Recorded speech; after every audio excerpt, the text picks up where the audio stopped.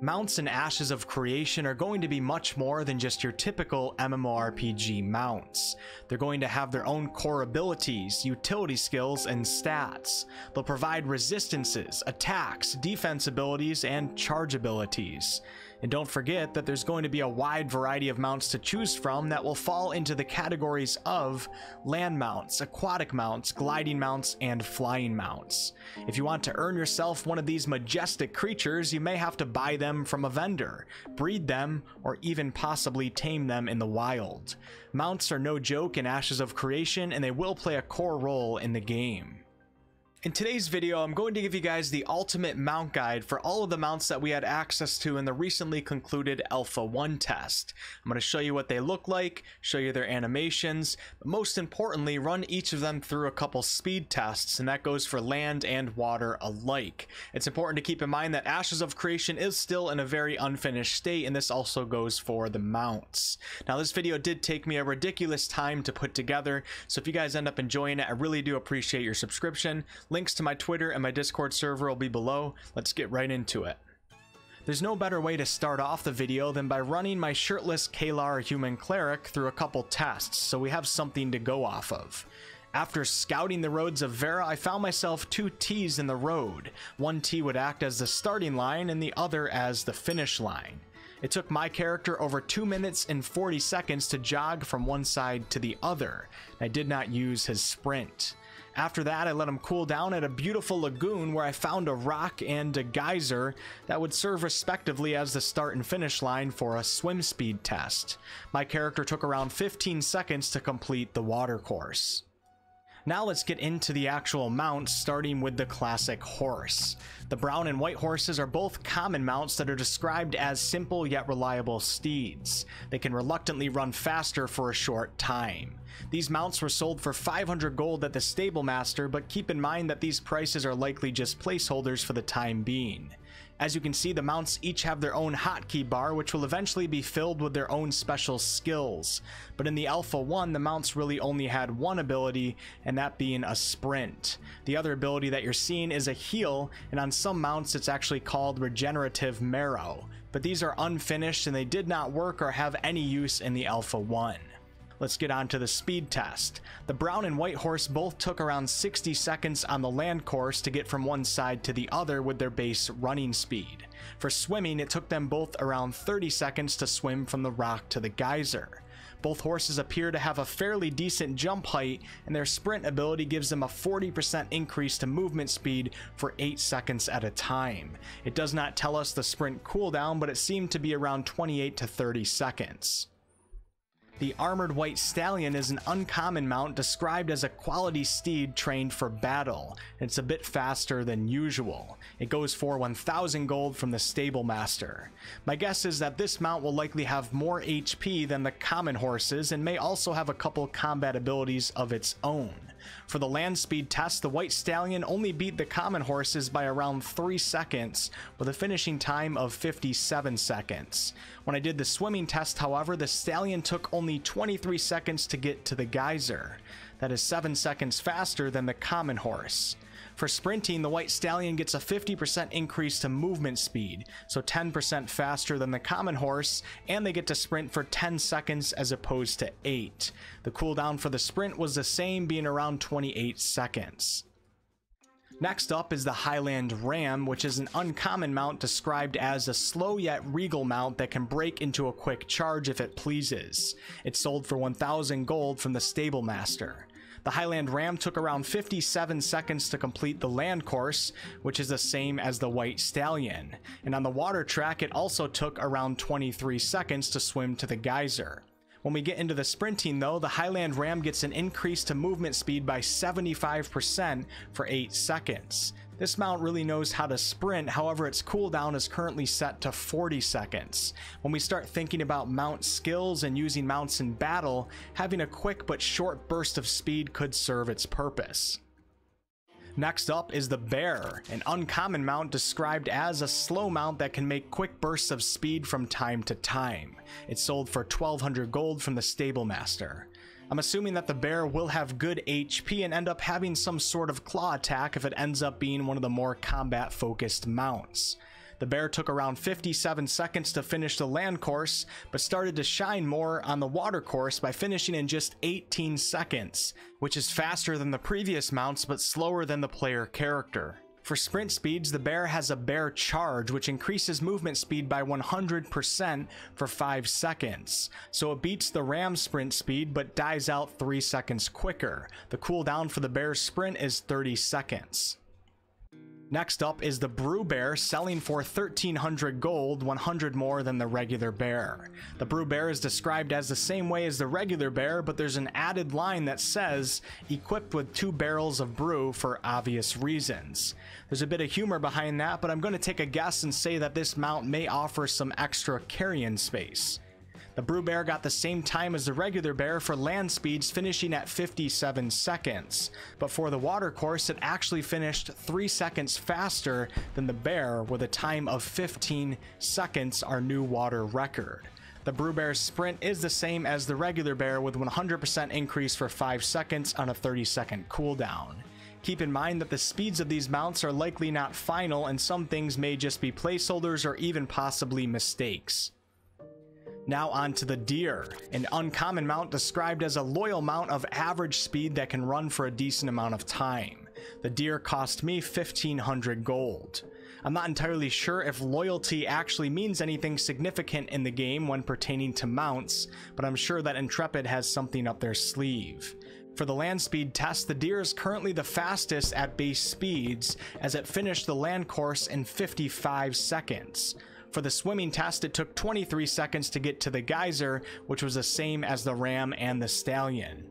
The Deer's sprint gives it an increase in movement speed of 50%, lasting 15 seconds, but the sprint is on a 40-second cooldown. This is the longest sprint duration up to this point, but it's not the fastest.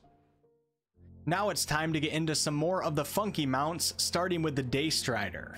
The Daystrider is a rare mount and is described as a gentle beast with loping strides and great endurance. It has average speed, but it can move faster if it needs to. The Daystrider cost me 2,000 gold from the Stable Master. For the land speed test, this lanky mount finished at around 55 seconds, so it's currently tied in first place with the Deer for base running speeds. Swimming, on the other hand, was not really its strong point, as it took about 30 seconds to complete the swim course, which is the same time as the brown and white horses. This mount seemingly has a pretty decent jump height, which can be useful, and it can sprint for an increase of 50% to movement speed, which is the same as the white Stallion and the Deer. However, the Daystrider can hold this sprint for 20 long seconds. The catch here, though, is that the sprint's cooldown is currently set at 50 seconds, a fairly long period of time to wait. We also have the Daystrider Mule, which is currently described exactly the same as the Daystrider, but this one costs a little more at 2,200 gold. I would assume that when the game comes out, like with the Brewed Bear, the Daystrider Mule may be able to offer some extra storage for your character. I could be wrong though. The Daystrider Mule has the same exact sprint, and it also finished with the same times as the regular Daystrider for the speed and water tests. 55 seconds for land and 30 seconds for water. Next up is the Scalerunner, a rare mount described as a cold-blooded mount with an average speed, but can oftentimes scurry much quicker if prompted. The Scalerunner sold for 2,500 in the Alpha 1. This reptilian mount came in at 54 seconds for the land speed test. It is our new number 1. For the water race, it finished with a respectable time of around 18 seconds, which was the same as the regular bear. As for sprinting, the Scalerunner gets an increase of movement speed by 75%, lasting for 8 seconds, and this is on a 30-second cooldown timer. This sprint is currently the same as the Highland Ram, but this mount should move a bit faster than the Ram because its base running speed is a tad quicker. Now on to one of my personal favorites, the Tidebreaker. The Tidebreaker is described as a playful mount that is a tad slower on land, but is a great swimmer. The Tidebreaker sold for 3,000 gold from the Stable Master. Despite the description, the Tidebreaker finished the land speed test at 55 seconds, which is tied for the second fastest base running speed up to this point in the video. For the water speed test, as predicted, we have our new number 1, as this playful otter finished the course in just 13 seconds. The Tidebreaker sprint ability allows it to run at an increase of 50% to its movement speed for 10 seconds, which was the same as the armored Stallion. However, the Tidebreaker beat the armored Stallion by a little bit with its base running speed, so technically it's a little bit faster. The sprint's description doesn't tell us what its cooldown is, but it appears to be around 28 seconds or so, like many of the other mounts where it wasn't specified. Now onto the Cursed Charger, a rare mount described as a wild and unruly mount of average speed with a powerful jump, can sprint for a short time. This feline mount was 3,500 gold at the Stable Master. For the land and speed test, the Charger finished with a hard-to-beat time of 52 seconds, our new number 1 for base running speeds. As for the water test, the Charger didn't seem too happy to be in there, but it made it to the geyser in 23 seconds, which was the same swim time as the White Stallion, the Ram, and the Deer. The Charger did actually seem to have a pretty decent jump, and for its sprint, it gets an increase of movement speed by 75% for 10 seconds, which is on a 30-second cooldown. Moving on to the Ramhulk, a rare mount described as a heavily muscled beast that has decent speeds in all forms of travel and a quick charge to boot. The Ramhulk sold for 5,000 gold from the Stable Master. Surprisingly, this mount tied the Cursed Charger with the current number 1 time of around 52 seconds for the land test. And for the swimming test, despite its bulky appearance, it was able to swim to the finish line in just over 16 seconds, losing to the Brewed Bear by a mere 1 second. As for the mount's sprinting speed, it gets an increase of movement speed by 60%, lasting for 10 seconds with a 30-second cooldown. Now we're entering into the epic mount category, starting with the Stag of Boughs. This beautiful mount is described as a wise old mount with daddy issues. I'm just kidding. With decent speeds and the ability to restore itself if injured.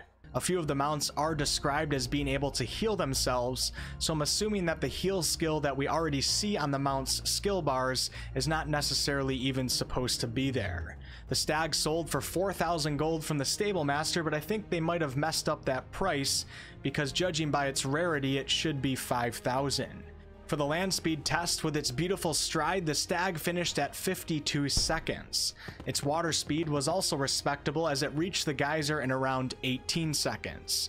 This mount seems to have a pretty high jump, and its sprint gives it an increase of 50% to movement speed for 10 seconds, and this cooldown was not specified like some of the others, but it came back at around 28 seconds. All of these 28-second ones could very well actually be meant to be 30. Next up is the Armored Swiftclaw, an epic mount described as a fierce mount trained for war, decent speed with a leaping jump, and can run with long endurance. This raptor cost 5,500 gold from the Stable Master. Being a mount that's trained for war, we can probably assume that it will have some combat abilities such as a raptor claw attack and or a bite. For the land speed test, it finished at 52 seconds, tied with the Stag, Ramhulk, and the Charger. For the water course, the raptor finished in about 23 seconds. The raptor's jump is actually really noteworthy as it can jump super high, and this may in turn help with land traversal in certain areas and maybe even in certain PvP situations.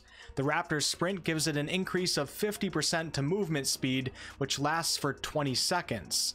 The sprint, however, is on a 50-second cooldown. Moving on to the Flailrunner, which looks very similar to the Scalerunner.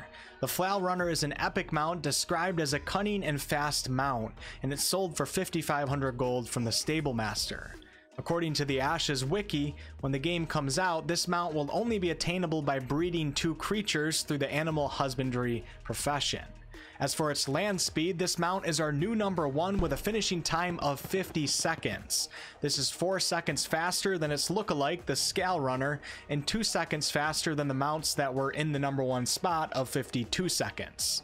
As for swimming, the Flailrunner finished in the same time as the regular Scalerunner at around 18 seconds.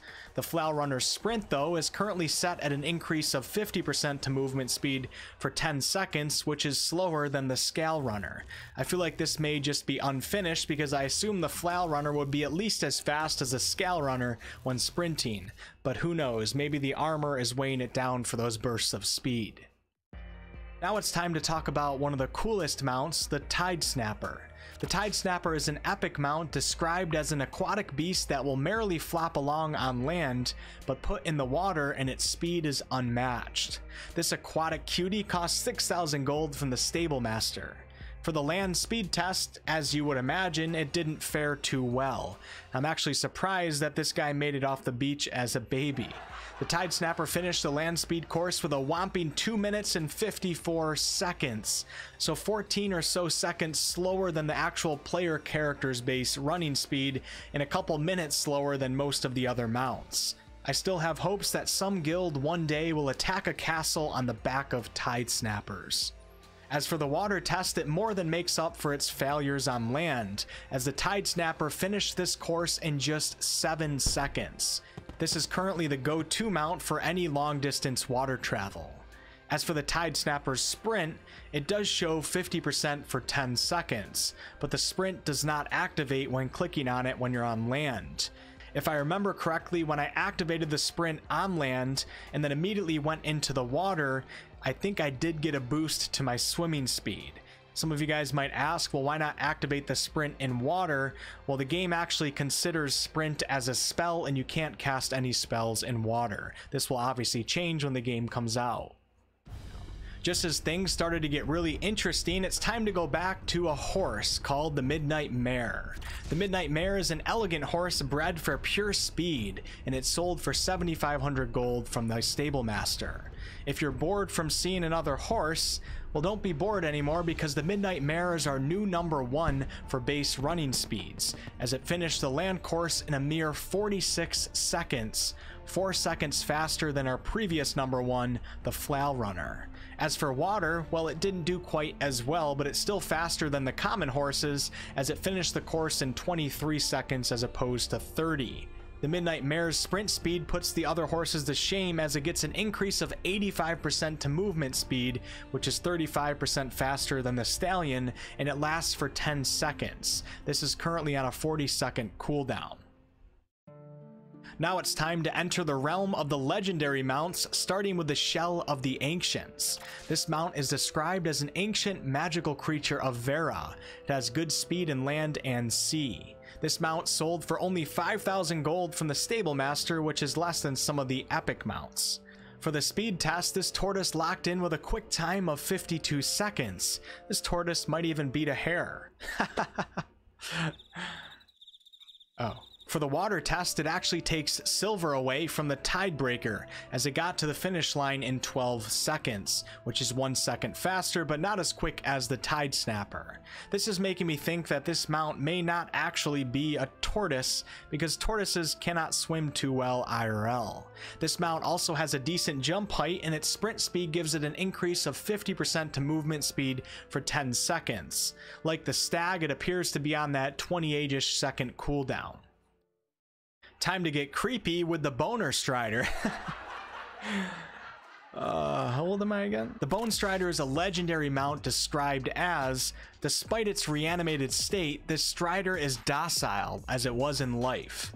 It's a fast mount with the ability to heal itself if needed. The Bonestrider sold for 8,000 gold from the Stable Master. For the land speed test, this mount finished with a time of 50 seconds, so tied in second place, and in the water it reached the geyser in around 23 seconds, making this mount faster than the Daystrider on land and in the water. The Bonestrider sprint, however, is the same as the Daystrider, giving it an increase of 50% to movement speed for 20 seconds, which is also on a 50-second cooldown. Next up is a legendary mount by the name of the Noble Warhorn. This mount is described as a mighty beast that's fast despite its immense strength. It can charge quickly and often. The Warhorn sold for 8,000 gold from the Stable Master. I'll take a guess and say that this mount is a good one to go into battle with, as it will likely be able to charge at players and it probably has a lot of HP. For the land speed test, this War Rhino completed the run in 48 seconds, only 2 seconds behind the Midnight Mare, our current #1. Don't you dare underestimate the muscle. In the water, the Warhorn actually also did fairly well with a time of 18 seconds to get to the geyser. As for its sprint, it ties the bear with the quickest sprint time of an increase in movement speed by 100%, but like the bear, it only lasts for 5 seconds. The rhino's sprint, however, is on a 25-second cooldown as opposed to the 30 seconds for the bear. Back to the reptiles with the legendary beautiful timeless Terrapin mount. This mount is described as a gnarled and wise old tortoise that will be a good companion on your adventures. The timeless Terrapin sold for 8,000 gold from the stable master. Despite its non-aerodynamic form, the timeless Terrapin was able to clock in at 50 seconds for the land speed test. In the water, it also proved its value as it finished the course in 11 seconds, which was 1 second faster than the shell of the Ancients, but slower than the Tidesnapper. The timeless Terrapin is one of the fastest water mounts that was in the alpha. As for its sprint, it gets the classic 50% for 10 seconds, which appears to be on that 28 to 30 second cooldown. Moving on to the understandably popular legendary mount called the Fox of the Pyre. This mount is described as a cunning and inquisitive creature. It has exceptional maneuvering skills and is quite fast. This mount sold for 10,000 gold from the stable master. The Firefox finished the land speed test with a time of 48 seconds. So currently the Fox and the Warhorn are holding the number 2 spot behind the Midnight Mare. But there may be a couple challengers still coming up, so don't leave the video just yet. In the water, the Fox was able to keep its flames alive and finish the water course in 23 seconds. Nothing really to brag about here. The Fox of the Pyre does feel like it has great maneuverability, and its sprint gives it an increase of 60% to its movement speed for 10 seconds, which is on a 30-second cooldown. The Fox of the Pyre is overall one of the fastest land mounts in the alpha. Now on to the final 2 mounts that were available for purchase, but since you guys made it this far, I'm also going to give you guys a bonus one after. First up is the legendary Timbersoot Kirin, which is described as imbued with mystical ashes. This creature boasts a very fast speed and a bounding leap. It sold for 13,000 gold from the stable master. For the land speed test, you guessed it, the Timbersoot Kirin finished with a new record time of just 43 seconds. In the water, it also did fairly well, finishing the course in 18 seconds, which is not nearly the best, but it is faster than many of the other mounts. The Kirin also has a pretty high jump, and for its sprint, this is where it really separates itself even further from the other mounts. Kirin's swiftness increases movement speed by 100% for 15 seconds. This is currently on a 60-second cooldown. This is by far the fastest mount in the game, and you'll be able to tell instantly when you get yourself one. It also is really good at leaping over enemy players in PvP. The other Kirin mount is also a legendary mount called the Shimmering Kirin. This one is described as elusive and rarely seen. This creature can travel very quickly throughout Vera. This Kirin also sold for 13,000 gold. Now for the land speed test, I actually clocked this guy in at around 44.5 seconds. I feel like this could have been a user error when running the curved course, but it is certainly possible that the other Kirin is just slightly faster. When running the water speed test, I was actually quite surprised as the Shimmering Kirin finished in just 11 seconds, tying the timeless Terrapin as the second fastest swim speed out of all of the mounts. As for its sprint, well, it doesn't quite match up with the Timbersoot Kirin. The Shimmering Kirin only gets an increase of 50% to movement speed for 10 seconds, but considering how fast its base running speed is, this mount is still one of the quickest in the game. Its sprint cooldown appears to be around 28 seconds. Now it's time for the bonus mount, and many of you guys guessed it, it is a flying mount by the name of the Eagle mount. On the last day of the alpha, some of us were given flying mounts to try out, and whichever one you got is the one that you got. The Eagle mount is certainly looking a lot like a hypocrite. Hippogriff. I swear I'm done with the jokes. And it's described in the game as Summon Eagle Mount. Obviously, many of the descriptions for the mounts are not complete nor final. For the land running speed test, the Eagle finished at 52 seconds, so on land it's still one of the faster base running speeds. When I did the course in the air though, the Eagle beat the Timbersoot Kirin by 8 seconds, reaching the finish line in around 35 total seconds. When I ran the course again, but this time tried to follow the curves of the road like I did with the other mounts, the eagle still finished with a great time of 37 seconds. Of course, keep in mind that when you are flying, you most of the time can go in a straight line to your destination. But don't let me forget to throw the eagle into the water. To my surprise, the eagle finished the water course in around 22 seconds. So it's not great, but it's still better than many of the other mounts. So in conclusion, the fastest way to get from point A to point B with a mount's base speed is with a flying mount, and in this case it was with the eagle mount, and I'm assuming that it's a hippogriff. As for the land mounts, the Timbersoot Kirin came in at number 1 with 43 seconds, followed closely by the Shimmering Kirin with around 44.5 seconds, and then the Midnight Mare finished at 46. The other two cool land mounts that were not too far behind were the Fox of the Pyre and the Warhorn at 48 seconds.